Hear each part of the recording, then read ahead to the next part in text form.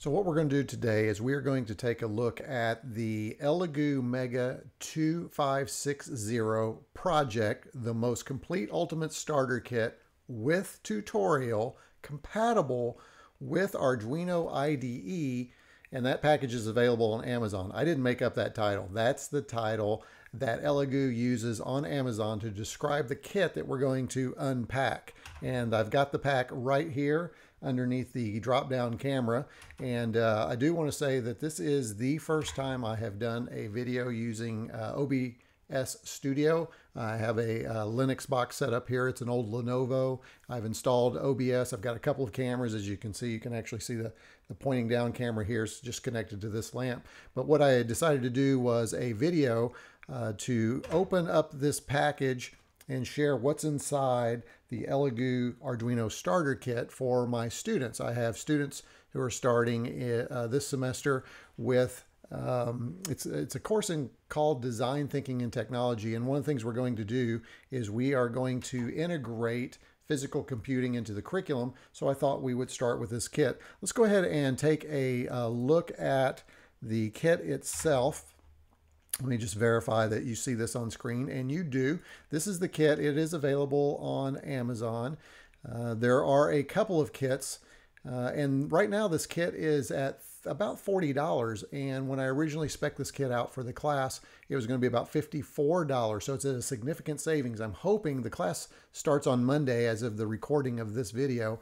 I'm hoping that when I share this with the students, that price will still be at about the $40 price point, which is awesome. I do also have spec'd out for them another kit, which is a $20 kit that you can see here. This is the ELEGOO 2560 project kit that is a basic kit and doesn't include as many gadgets on the inside. So this would be okay, but I'm hoping that they'll want to purchase this kit because of the things we find inside. So that's the kit itself. Let me go ahead and get some things ready for us, bring us back here to my camera. And again, I am getting used to this. So what we're going to do is open this up. Now, full disclaimer, and this is kind of important to know, I've already done one of these recordings. So I have already unpacked this and things are already done, but because of some technical issues, things weren't recording. So my hope is that I will be capturing everything we need for this video. So let me go ahead and I'm just checking everything. We are recording, so now we have this. So as you'll notice, I got a little pointing stick, and what we're gonna do is we're gonna take everything out of the box here and see what's inside, because students who can't make the session of class where I talk about this at least can come back to this video and watch the video to see what is inside. I'm sorry, a little hesitation there because I'm seeing, just making sure everything's still recording. I really don't want to record this for a third time. So let me go ahead and turn it upside down. And when we turn it upside down, again, you'll notice that I've already opened it. But I love this. A little seal on the bag. It said, if the seal on the bubble bag is damaged or peeled off, please reject and do not sign this package. Guess what? I'm not going to reject it because I have already opened it. The seal is broken, but all's good. So what we would do is, once we get this from Amazon, we're going to open this and we're going to pull it out of the pack. I'm going to place it on the table here, and I'll get rid of the glare here when we actually get inside. If I do this a little bit, that will help, but you can see we have the package and the kit. And one of the things I really like about this kit is that it does come in this really cool box so that students can keep all of their components organized and together. So that's going to be helpful. And inside, we're going to find that it really has some great pieces, features, and accessories. So let's go ahead and open this up. I'm going to do that just as a standard package. The first thing you'll note is that we have this wonderful key here that shows all of the components that are inside, and we'll take a look at each of those as we go. Let me move this back here. Once you open up the kit, the other thing you'll notice is right on top we have this thank you card here that says thank you for making this purchase, and here's how you can get support if you need that. We'll place that over here. Oh, there is a official ELEGOO Facebook and Twitter page. Those are helpful if you're looking for projects and things to do. We also have this most complete starter kit for Mega 2560 CD. So CDs, that's pretty amazing that we have a CD. If I look at this CD though, as you open it up and go on the inside, what you'll find is there is a download link for the majority of the things that are in here. So you can also download that Probably won't use the CD. We'll probably download everything, but it is handy to have. This not only includes documentation, but also libraries that you need to attach some of these components to your Arduino. However, most of those are included in the Arduino IDE, so we'll only refer to this when we need it. So let's go back to our camera here. What we'll do is we'll kind of go through compartment by compartment and see what's inside. I'll try and keep everything organized and get it back into place as we're going. First thing that we're going to find is this little piece right here. This is a very teeny tiny component. This is a gyroscopic sensor. So what that means is if you connect an Arduino or a board to this, let's say I have this board here, I have this connected, and as I tilt or rotate, the gyroscope will send that signal back to the Arduino and give us the data we need to do something based on where in space that is. So a gyro. Right off the bat, we're starting with some pretty good stuff here with the gyro. So let's go back under here. We'll set that aside here. We also have this remote control unit. And we'll pull that out of here. And this is an infrared. This will be familiar with everybody who's seen an infrared TV. What we can do is we can program our Arduino board to receive these infrared remote signals, and then based on that, it will do something. So remember, the key for this course is eventually we're going to be building prototypes of solutions or products that solve problems for us, the solutions to those. So you can start to think now, what are some of the ways that we can create prototypes using these physical computing components? That's what we're really trying to get to today. So the other thing that we have in here is we have a little LCD display. This is an old liquid crystal display. It has a couple of lines. I think it's about, I don't know, 12 or 18 characters. I'll have to fire it up and see. But that will give us a good way to give a display back. And that can be text. It's basically alphanumeric characters that we can put in there. So let me go ahead and put those back in there. So there, put this gyroscope back in here. That's pretty cool. I am going to go ahead and put the remote back in its bag so it doesn't get scuffed up. I would recommend you all do the same. Over in this box, first thing we find is a motor. This is a stepper motor. So a stepper motor, what's really neat about that is when used with an encoder or a controller, it will allow you to identify what is the rotational value of that motor, and you can control it by degree increments. So you can move the motor 1 degree, 2 degrees. You can move it 3 degrees, 4 degrees, 15 degrees, you know, whatever you need to do. So it's used a lot for robotics because, again, we get that feedback so we know how far that motor has turned. So let's go back here. We also have a USB cable. This is for the Arduino itself. I actually have an Arduino Uno that is out. This one did not come with the kit. This is not the Arduino that comes with the kit. We'll talk about that in a minute. But if you wanted to power and send your program to the Arduino, we would take this cable, we would plug it into there, and then we would plug this port into our computer. So it's pretty simple. Shouldn't be any surprises how that works. I'll go ahead and take this Arduino and put it back here. I'm going to take and set this aside. We also have some breadboarding wires. We'll talk about those in class, how you use those. This is male to male. We also have a nice strip in here of wires that we can use for pin headers. And so we have our female here, we have our male here, and again, those work really well in conjunction with a breadboard, which we'll talk about here in just a minute. Then inside we also have this, which is a power connector for the Arduino. So let me go ahead and pull the Arduino that's not included in the kit. But if you wanted to power this without having it connected to a computer, remember the USB will provide power to the Arduino. But if we plug in here and then add a 9-volt battery here, then we can have this Arduino operating independent of a computer. So we can place it in a closet, place it outside, all kinds of really cool things we could do. So we will take and put that back. So those are the things in that compartment. Let me go ahead and put everything back the way we found it. Always a good idea to do that so you keep everything organized. And everything fits nicely in here. I thought it was going to be kind of a struggle to get things back in there, but it's working well. So the next compartment I want to go to is, let's bounce down over here. This is actually a servo. This is a micro servo. So let's pull out the micro servo motor. Servos are used to control mechanical linkages, usually with electrical impulses to this. It'll turn, it'll twist. You use it to automate levers, switches, things, rotational devices. And we can talk about that as we go. But you see you also in here have some mechanical components you can connect. This is a very small micro servo. You're not going to be moving a lot of stuff, but it will be a good way to play with that and learn how servos work. So let me go ahead and put that in there. Servos are also nice because you can hook those typically up directly and control them with just a little bit of logic in your programming. You don't need necessarily a board. You can just kind of program it, the steps and the movements of the servo from the program that you are working with. So over here in this next component, we have this device. This device right here is used to sense sound. So you can sense how much sound is coming.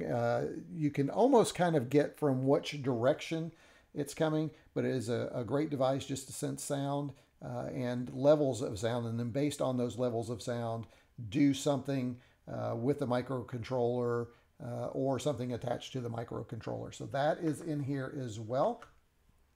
We also have the battery. That battery's handy because you remember over here we had our 9-volt battery connector. Let me see if I can pull that out again here. Yes, I can. That's pretty easy. And again, it's nice that they provide a battery. This is actually their own branded battery. I did not know they created their own batteries. So, and then we just clip that right on there, plug that into the Arduino, and then we could have power. So let's get that back here. Get that out of the way. Now the next compartment contains something I think most of you will be very familiar with. This is basically a joystick controller. So you can see right here, I can move that in all directions. It also comes with a little thumb knob. So if you wanted to create a little game controller with your Arduino, you can do that. And there is specifically, and I'll show you this one in class, there is a controller, an Arduino it resembles a controller for a game device like a PlayStation or a Switch, something like that. I don't know if I have it here. Let me see if I might have it laying out here.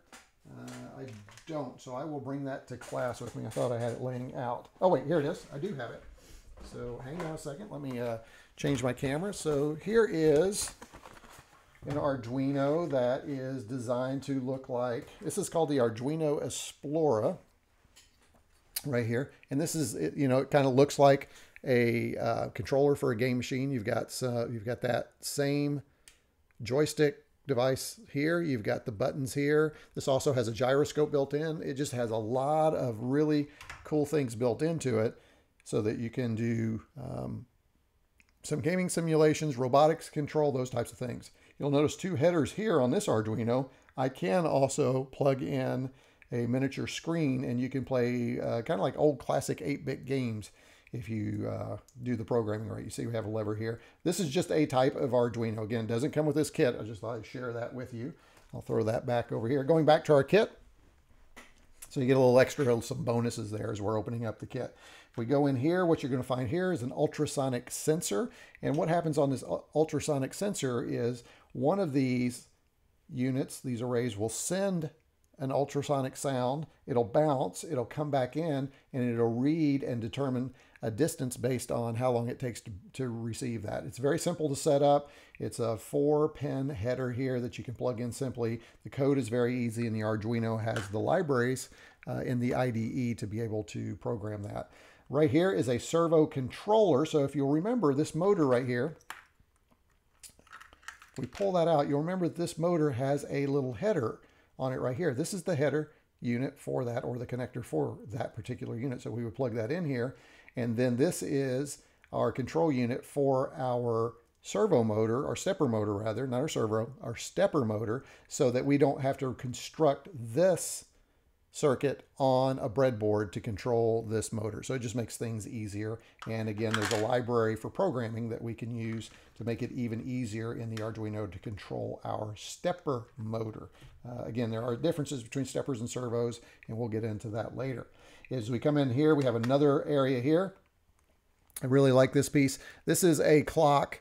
And so what I mean by that is when you remove power from your Arduino, so let's say you've got an Arduino and, ooh, I kicked a table leg there. If you turn off the power and you've got any kind of time sensitive coding in here or a clock, then it's dead. It starts from scratch. You have to turn it back on. With this connected, you will have a clock that will remain constant. So even when, if you set the time in your program to now and it's set, then it's saved with this. When this is turned off, when you turn it back on, the time will come back from this device. Make sense? It will as we get into it if we need that device. So that's in here.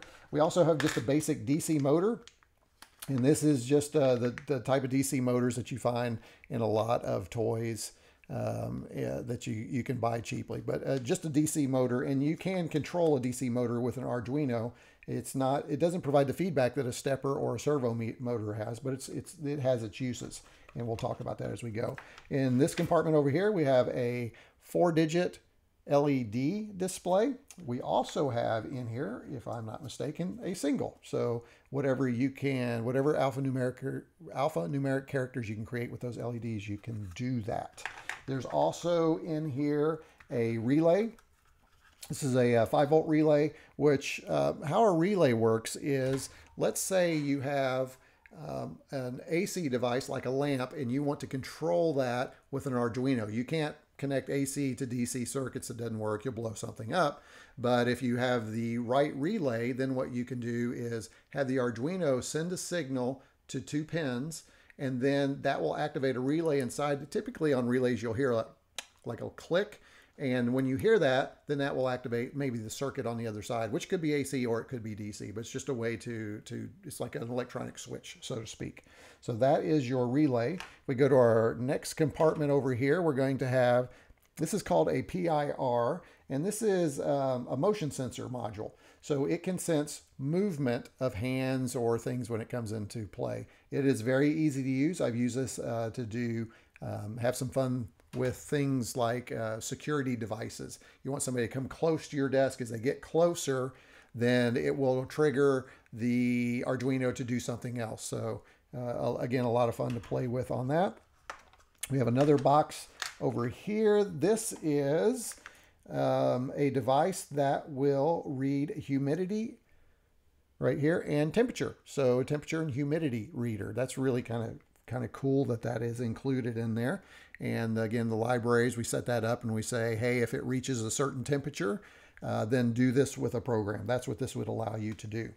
Then inside of this box here, or bag rather, we have a couple of things. We have, first of all, an infrared reader. Now you've got to have the infrared reader or you can't use the infrared control. So the signals that you send from here would be received by this unit right here, and then based on the signal received, the Arduino would do something.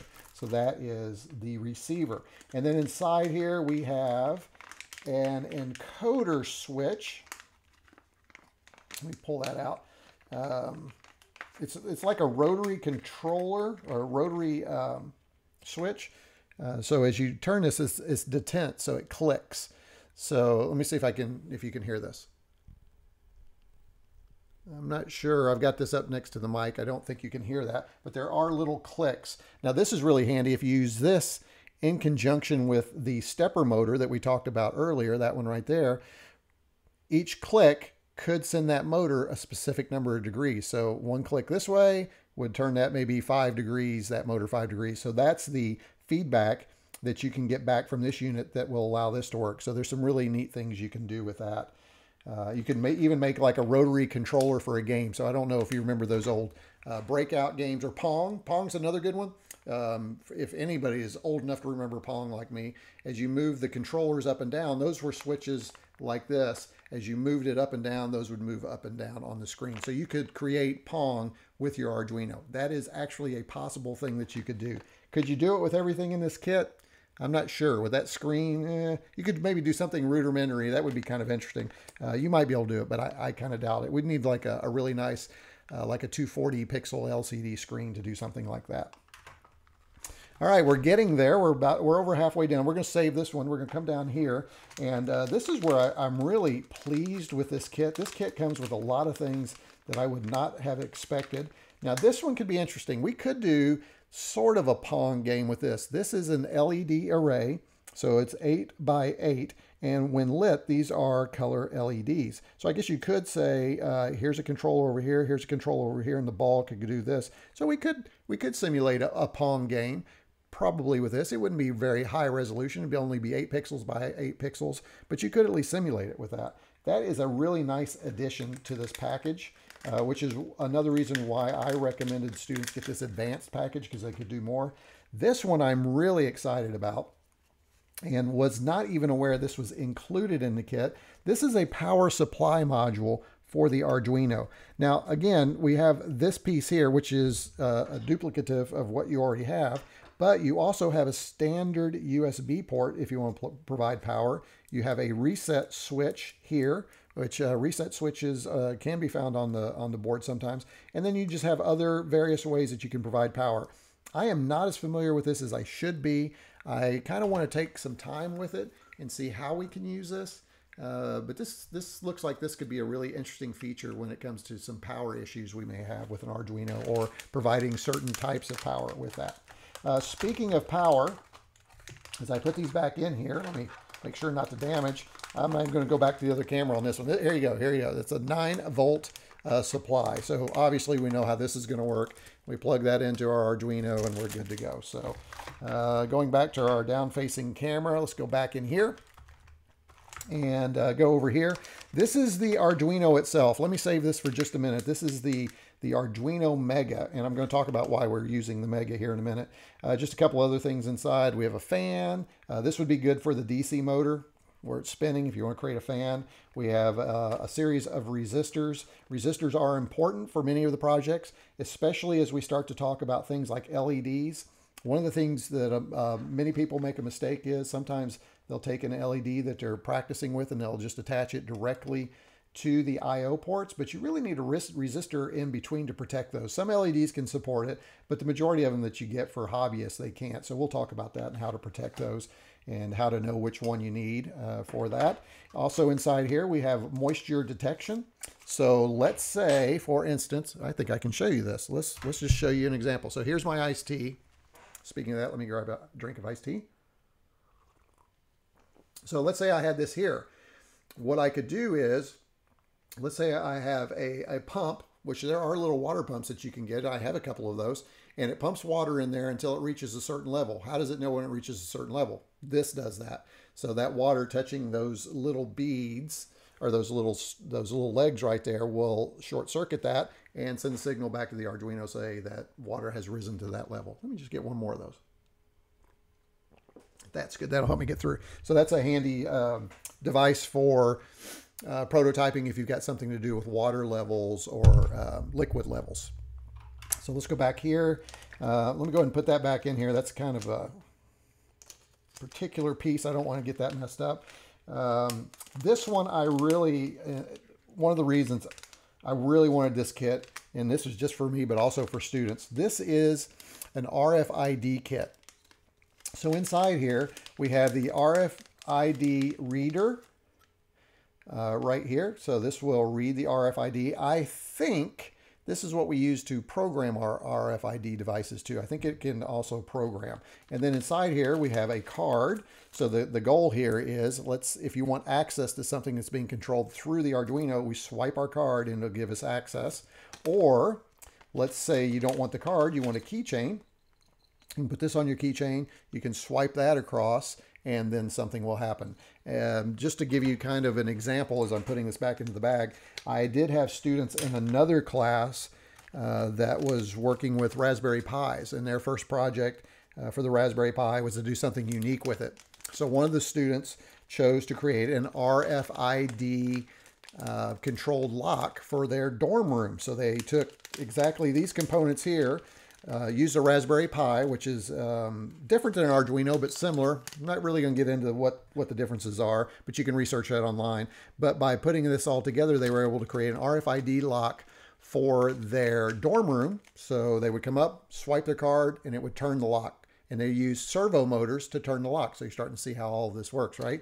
And what was really neat is the students in this program were in a cybersecurity program. And the next thing he got to do was challenge his fellow cybersecurity students to try and break in and nobody was able to do that. So he had to deploy security on his system for that to work. So that was really neat. Okay, let's go back here. Let's say you didn't want to use RFID. You could use this numbered keypad, and we can do a PIN number, alphanumeric characters, and this can be whatever. Even though they're labeled, you can make them whatever you want them to be, but you typically would want them to be what's on here. But that could plug in, and instead of using RFID, we could do a code. Now that's easier to hack, obviously, than RFID, but at least that's an option. And then we have a breadboard. This is a nice breadboard. I really like this breadboard. It seems well constructed, good quality. The labeling is good, and a breadboard is used when you want to prototype circuitry. You put everything on the breadboard, you get it working, and then if this is something you want to keep permanently, or let's say you want to mass market, then what you would do is, based on this breadboarding, you would go in, you could go into something like Fritzing, which is a CAD software for electronic circuits, and then we could actually burn a PCB or a printed circuit board, and there's lots of places that will do that for you, and then you can have those circuits soldered onto that green printed circuit board, and then you have your custom electronic circuit board. And so this is the way that you prototype those, and you can see all the little holes in there, and the colors and the power bands, and we'll talk about that as we get into the class if you need to use that. So that is the breadboard that comes with it. It's very, very nice. Now I'm going to go ahead and jump ahead. There's also a smaller breadboard over in this compartment, so I'm going to show you that. This is a smaller breadboard. So if you have fewer components, you would want to use this over this larger one right here. So I do like that they provide this little one. And this little one's nice because you can even combine that with this piece, which we'll talk about in a minute, and do some additional prototyping for your circuit. So let me go ahead and put these back in here. And I'm going to be very careful with this. This little strip right here is very fragile, so we're going to be careful with that. I'm going to put this in here, put this back here. Let's go ahead and put this back the way it was. And then I want to show you the actual Arduino that comes with this kit. Now again, this is the ELEGOO branded kit. You see that here. So just for comparison, this is what the original Arduino Uno looked like.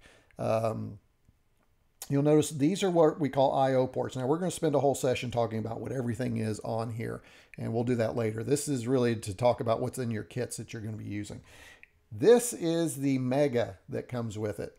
Now this one is built and constructed and actually has the Arduino branded name. What's really neat about this though is that Arduinos are open source, which means this circuit and how to build this and all the components are available open source, which means anybody can create their own. So certain brands have done a really good job of creating their own clones, ELEGOO being one of them. You can see that here, but you can see they're very similar in color and structure. This is the Uno, again, the original. This is the Mega. What you notice is the Mega has all of these additional ports right here. See that? Okay, so that lets us connect more devices to the board at one time. So the reason I like to grab the Mega for this class and for any physical computing project where you're unsure is you can get a lot of stuff connected on here. You might run out of ports, especially with a kit like this where you have so many different options. You probably could fill this up pretty quickly. This one should take you a while, okay? They're both pretty much identical. Beyond that, so the little ARM processor on there, or not the ARM processor, the Atmel processor is basically the same. As a matter of fact, this is the Atmega 2560. This one is yeah, they're a little bit different. This one, based on what I know, this one is a little, let me get back to my other camera. The one on the Mega that I have here is just a little bit newer and faster than this one. This is an older Arduino Uno. So now just for comparison, here's what's really neat. So this is a Mega. They actually create something called a Nano. This is the Nano. So you can see the difference here.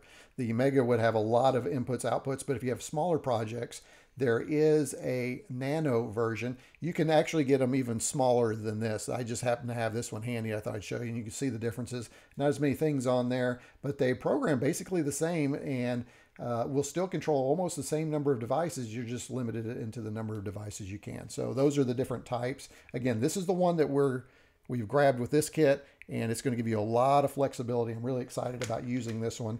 This is, I believe, my first I think it is. I think it's my first Mega. I don't think I've ever had a Mega myself. So I'm looking forward to trying out that as well. So let me go ahead and get this back. I would recommend you keep this in the static bag. Not everything you need to do that in. Anything that has a PCB or printed circuit board, probably want to keep that in its original package. All right, so we're winding up. Let's go back here to our last component here. We already talked about this mini breadboard. We know what that is. This, and I don't know why I did this, I should just pull this out. Let me pull this back out again. This is for what we call a breadboard. A breadboard is something that you can connect on top of that extends all of your I/O ports. You can see how that would fit nicely. And after you've prototyped a circuit, if you actually want to solder a circuit and use it on a regular basis, but it's kind of a one-off, it's not one that you're going to sell. It's just going to be a one-off, but you know you need that permanently. So let's say you've created some kind of sensoring system for your birdhouse. It's for your birdhouse. It senses when a bird lands. It can drop food because it has a servo. It can register humidity and temperature inside. So you can see how we're pulling all those pieces together. You might want to build that circuit on here, solder it in, because this is your one-off. This is yours. You're not going to sell it. You're not going to duplicate it. It's just for this one project. This would be the breadboard that you could use. So we could get all of our circuitry right on here, get it all soldered in here, and then when we're done, we can just place it right on there and we are good to go. So it's really it's neat that we have this. Again, it is a one-off thing. You probably wouldn't use it more than once you use it, but to have it is a nice feature to have. Okay, so then lastly, the last thing we have is in here. Let me go ahead and use my thing because it is a little difficult. And I like that they've placed all of these mini components in another little container because these could easily get lost. So let's see what we have in here. All right, so what we have, first of all, is we have different colored LEDs. Okay, you can see those. So depending on what you want to do, right now we have red, yellow, green. We could do a stoplight. That could be fun. Over here, these are just white LEDs. Let me go ahead and open that up for you a little bit. These are just white LEDs right here. These are little potentiometers. I really like these because the potentiometers even have a little handle to make it easy. So what you could do is, let me get this one out here. I knew this was going to be difficult just because I'm trying to do this live, right? Or not live, but recorded. And you can see I can place that in there and I can move that potentiometer. A lot of times what people have to do is they have to take a little screwdriver in here and change that. And you can still do that, but it's nice that they have these little handles. So potentiometers are variable resistors. So these are 10K. So these will go all the way to 10K. I highly recommend that if you're trying to use these for specific purpose to get to a specific resistance, use an ohm meter and measure what's coming out of there as you make your adjustments. So you can do that. Okay. And then over here, we have piezo speakers. So piezo speakers will give you blips and bloops. So it's like a beep, beep, something like that. It's not going to give you stereo quality sound. That is not going to happen. You're not going to get real good quality. But, you know, going back to our example with our Pong game, when the ball hits the paddle, it could go beep.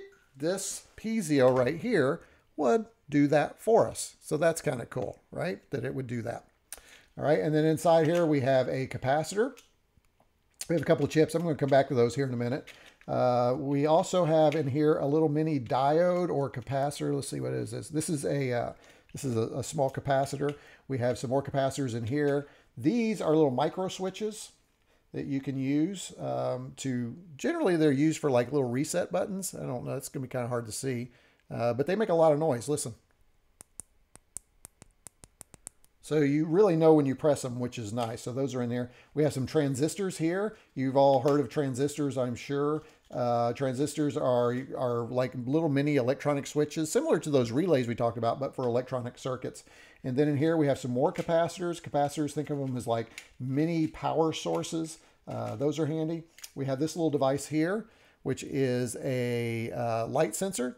Detects the amount of light. That's handy. We have a couple of those in here. And then finally, we have in this little box right here, we have this piece. Now notice this looks like a standard LED, but it has an extra leg or two on it. See that?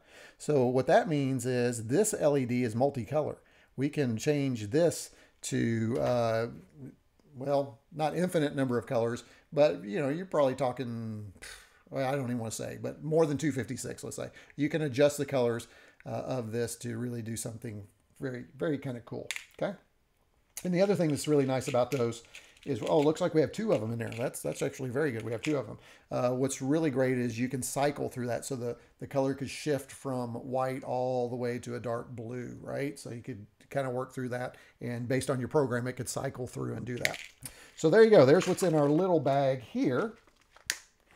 And I believe that does it. Let's see. We've done that. We've done that. We've done this. We'll put the Arduino. So that's those are all the components in our kit. I'll close her up here so we can see it one more time. This is the most complete starter kit for the Mega 2560 project. And again, we'll be using this in our class, and we'll talk more about it during class. Again, this video hopefully is helpful for anybody who maybe missed class, didn't get a chance to see the lecture, because we will pretty much do this again in class when you have these in your hands, but you can go back and look at this. And maybe for somebody else who is interested in this kit, now they can see what's in there. So thanks for taking a look at it with me, and I will get this posted soon, and I'll put all the links to the products in the notes. Oh, I almost forgot. I lied to you. There is 2 more pieces I forgot to share. I thought there was, hang on. I need to share these with you. I forgot to do this. I can't believe it. See, this is what happens when you don't plan, right? Inside this box, let me go back here. There were 2 chips. You may have noticed those and wondered why I didn't go over them. I apologize. I do. I have 2 chips here. Somehow they've gotten stuck together, which is why you always need a little tool here. 2 chips that are very handy. This one is the 74HC959. Let me show you what that one does. That is and I have a spec sheet here for you so you can see that. This one is for connecting a DC, I'm sorry, this one is for adding additional I/O to your Arduino. So you could, for instance, create a system that has only 3 I/O ports, and you can extend that to about 8 with this simple device right here. So again, that IC chip is built in. It is handy to do that. And then this other IC chip, which is let's read this. This is if I can get it turned up. There we go. It's an L293D. This one is used to control your DC motor. So if you wanted to control a DC motor or a stepper motor, this will help you do that. And you can see all kinds of projects that use these. This particular project right here allows you to control this DC motor with this IC chip that you see right here. So those were a couple additional chips. I apologize for not getting those in there. I meant to do that, and I had the spec sheets up and everything and just got ahead of myself. But now you have those. So let me get these 2 disconnected. Now I think we have covered every single device in the kit. And I can put this back here, put this back here. Let's get this in here. And now let's close our kit up. Let's put that back here. Let's put that here and close it up. And once again, thanks for watching, and we'll probably do some more of these for the class. And if I think they're of value to anybody out there, I'll go ahead and post those too. So thanks again for watching the unboxing of the ELEGOO Mega 2560 project, the most complete ultimate starter kit with tutorial compatible with Arduino IDE. All right, thanks. Have a great day, everybody.